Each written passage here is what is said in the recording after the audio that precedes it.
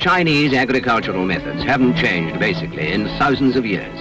This woman works with a primitive wooden plough, woman and mule forcing it on its rough way through the hard, resisting soil. Rice comes first in cultivation. Sugarcane, ground nuts and sweet potatoes are subsidiary crops, and vegetable farming is rapidly increasing. Buffalo are bred for farm use, such as ploughing and harrowing.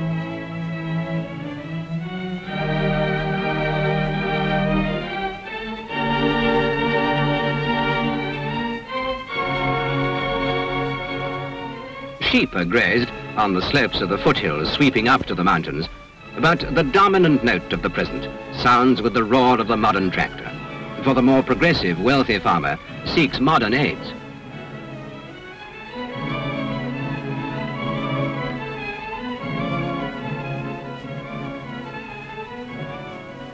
Rice, staple diet of the southern Chinese.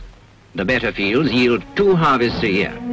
Ploughing the sodden paddy fields is arduous work, but impervious to hardship, the old-time farmer clings to the ways of his forefathers, rolling his fields with a crude roller, obtaining the life-giving water for irrigation by the most primitive means, and the painstaking farmer utilizes every strip of available land, terracing even the lower slopes of the hills.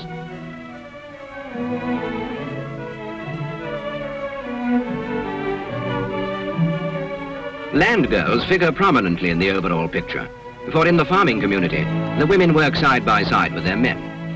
This girl is erecting a kind of straw basket, which will ultimately hold the reaped paddy.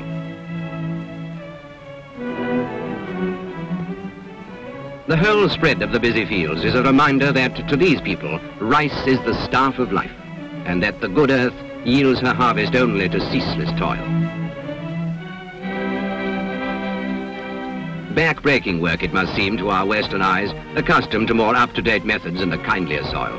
Hard, unremitting labor for men, women and beasts, as the patient oxen strain at the wooden plough to cut the thick, dark mud into furrows.